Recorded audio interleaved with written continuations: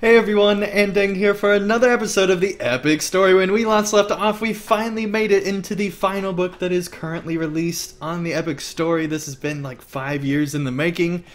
And now, as wolves run by, it's time to go and talk with this guy. It is good to see you again, Andang. Damrod sent you.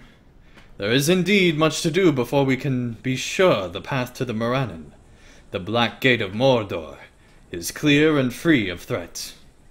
We would be grateful for your help in this task. Our numbers are small, and I consider you as much of a ranger as myself.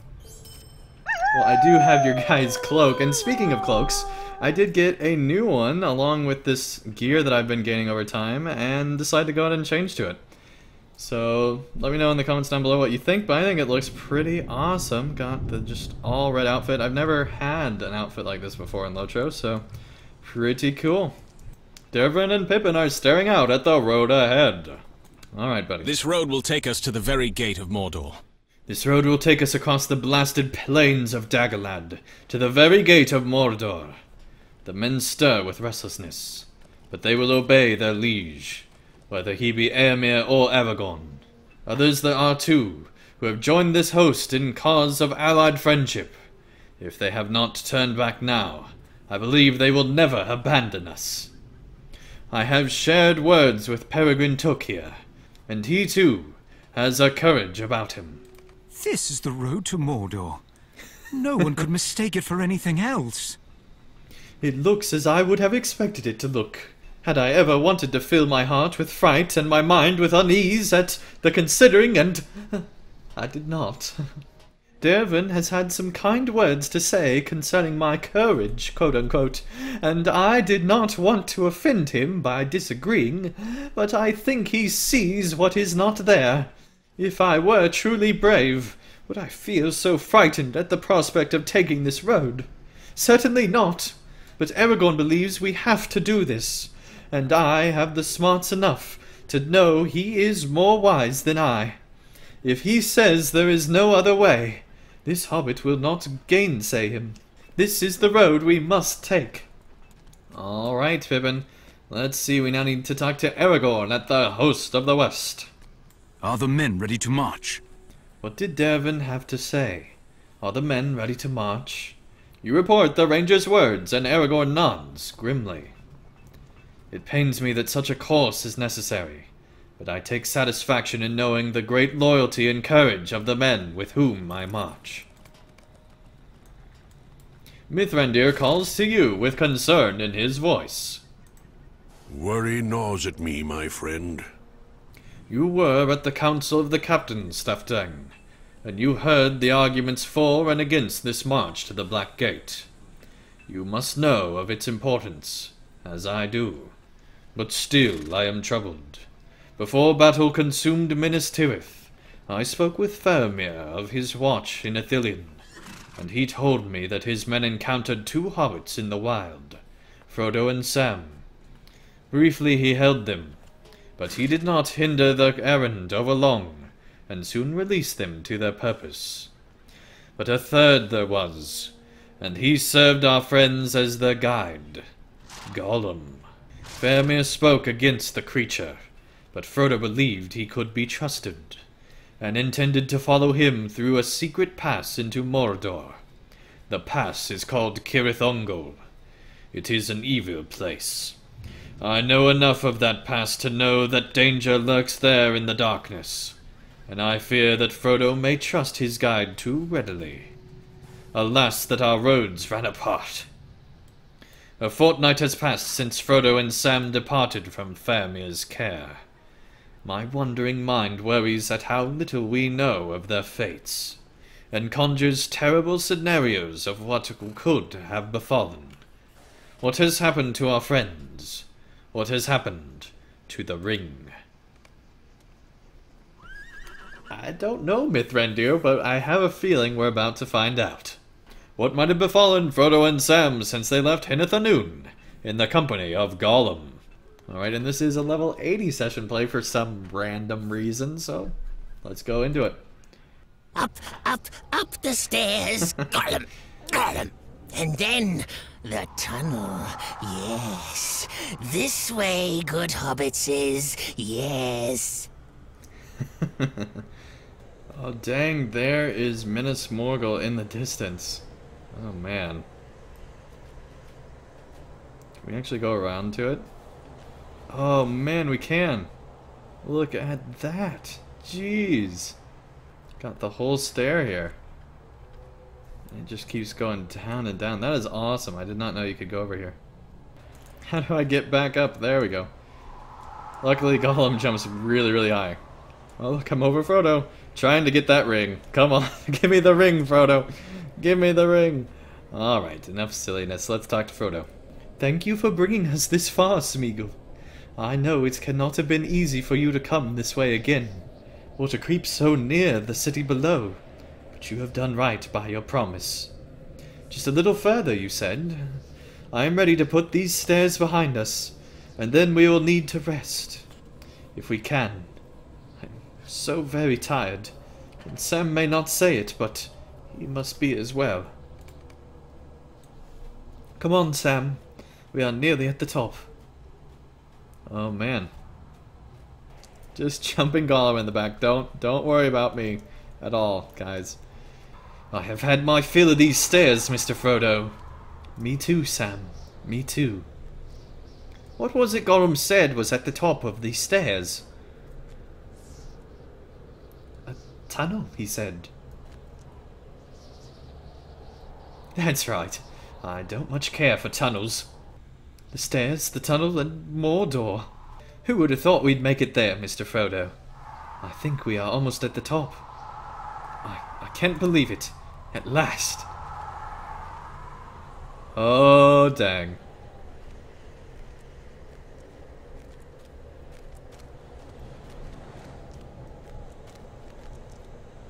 A tower.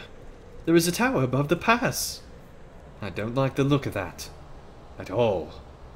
Your secret way is guarded after all, Gollum. I suppose you knew that all along, leading us into a trap, are you? He is right, Sam. Every way into Mordor will be watched, in some fashion. Look, we can rest over here, out of the wind. Sam and I need to rest from the climb before we move on to this tunnel you mentioned, Smeagol. I'm exhausted, and I do not want to pass beneath that tower without recovering whatever strength we may. You should lie down and get some sleep as well, Smeagol. We will all need our rest for what lies ahead, I imagine. Try and get some sleep, Smeagol. Sleep, precious. Yes, for a little while. I wonder when we'll find water again. There isn't any up here, so far as I can tell. Do you think there will be any in Mordor? Orcs must drink, surely? They do, but not the sort of drink we would want. Then filling our bottles is even more important. But I have heard not so much as a drip or a trickle. That should be enough. Yes, precious. Time to slip away. Faramir said not to drink any water in the Morgul Vale, so it doesn't matter. He said not to drink any water flowing out of Imlad Morgul, not into it. Still, I wouldn't trust it. Not unless I was dying of thirst. There's a foul odor about everything. A wicked and stuffy smell. I don't like any of it, but this is the path we must take. That's true, and it's doubly true we shouldn't be here right now. Maybe we wouldn't be if we had known the full extent of the thing before we started. I suppose it's always that way, isn't it? In the old stories, I mean. You may be right, Sam. I used to think the folk in those stories went looking for their adventures, as if their lives were a little dull and they needed a bit of sport.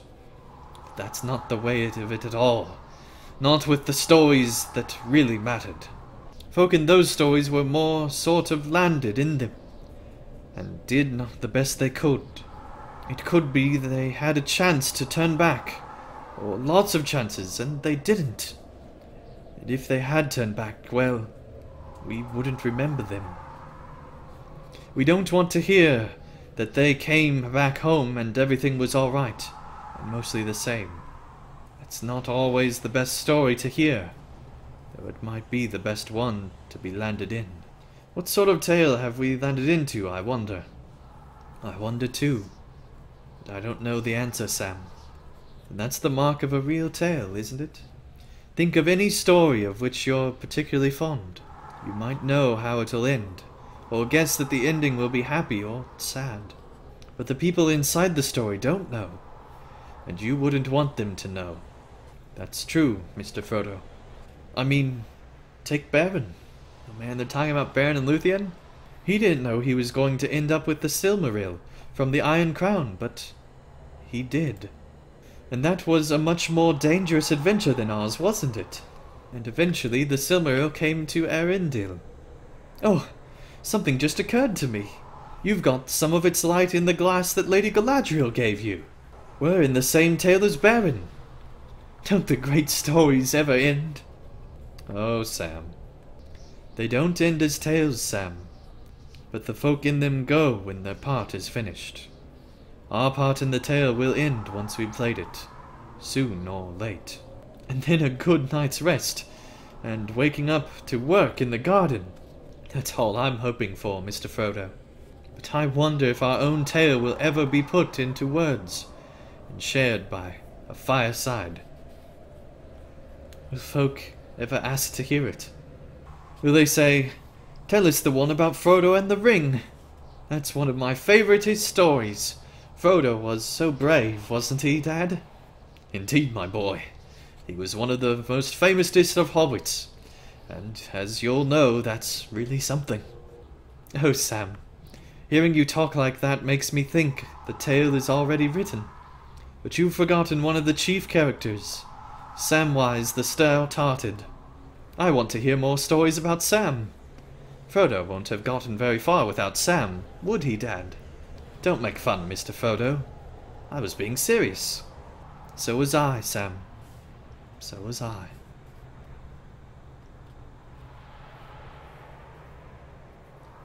But look around us. This will be no one's favorite part, that's for certain. We should get some rest, while we can. That's true, sir. You catch some sleep and I'll stay a watch. Man, I did not realize I missed so much conversation the first time I went through this. That is amazing. I mean, that was a good at least 10 minutes. I mean, that was quite a lot. Very cool. Alright, definitely time to get up now. Alright, let's make our way away and hopefully not be noticed by Sam. He's doing such a good job keeping guard there. Alright. What do you want, Precious? Leave me alone. Ah, this part's so awesome. Okay, let's talk, buddy. No, Precious, don't go this way. We mustn't hurt Nice Master. We swore, Precious. We swore to serve the Nice Master. Do not try to hurt him. Must not. Gollum! Gollum! Sneak to the east towards the tunnel. That's our objective with Gollum on the end. Ah, that's so good. Alright, continue. Weak! Do not listen to him! Gollum! Gollum! Smeagol is back, the coward! We shouldn't leave the hobbitses. Gollum! Gollum! They trust us. They do, and we swore on the Precious. Nice Master trusts Smeagol. Yes, he's a friend to us. A good friend. We swore to serve the Master of the Precious. Once we have the Precious, we will be the Master. Leave us alone, Smeagol. This is the only way. Gollum! Please don't go inside the tunnel. Gollum! Gollum! We can't bring the hobbitses to her. She'll eat them. Yes, not just the fat one, but the Master too. And Smeagol can't do that to them. No, Precious, no. Don't go to her. She won't want the Precious, though. No, indeed. Gollum! Time to go inside the creepy cave. Now what was the right way? Gollum! Gollum! I can't believe he actually gets lost in this place, but I think that really speaks more towards just how Mordor is set up. I still can't get over that his skill is murder. The hobbits must die, they must die. Gollum, but not yet. Not yet. Requires breaking the promise, and does 500,000 damage. Well, we're going the right way. Almost there, precious. Almost there. Here we go. This was such a smart idea not to show Shelob.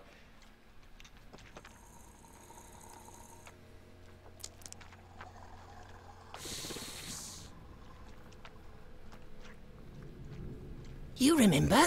You remember poor Smeagol, yes? Oh, Not so cool. tasty. No, not tasty at all. But Smeagol, he brings you tasty foods, yes? They are almost here.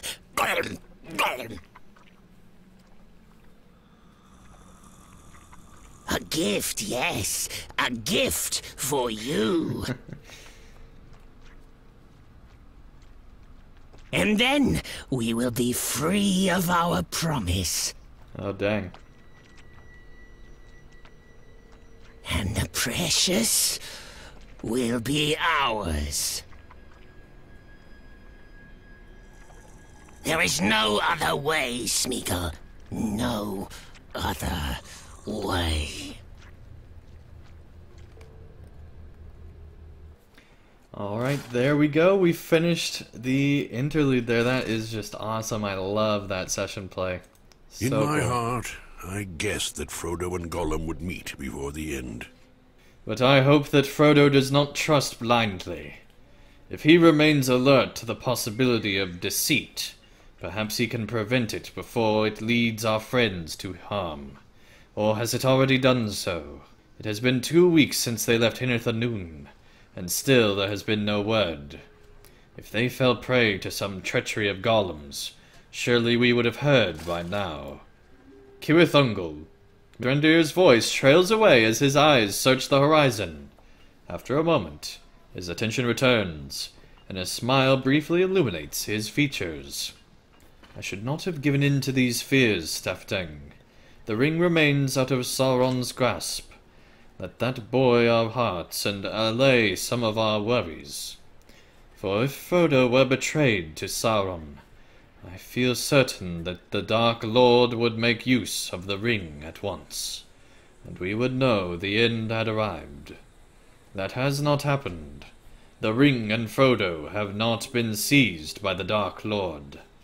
Every step that Frodo takes towards the fire kindles our hopes. My thoughts are also with Frodo and Sam. And I fear for their safety in the company of Gollum. But I agree with Mithrandir, that they must still be alive, for we would know if Sauron had the ring. But my reasoning is not that of the wizard. I travelled with Frodo and Sam for almost 4 months, and we had many adventures and braved many dangers, and even after so many shared hardships, I think Master Gamgee had only just begun to warm up to me, and perhaps did not yet entirely trust this Strider. He will not take his eyes off Gollum, even if Frodo perhaps will. I do not think Gollum will be able to take advantage of our Samwise, even if he thinks he can. They will be fine, in as much as might be whose misfortune is to journey into the Black Land. This is likely to be our last battle. It is our misfortune that we must march to the Black Gate with little hope of our own survival, Stafteng.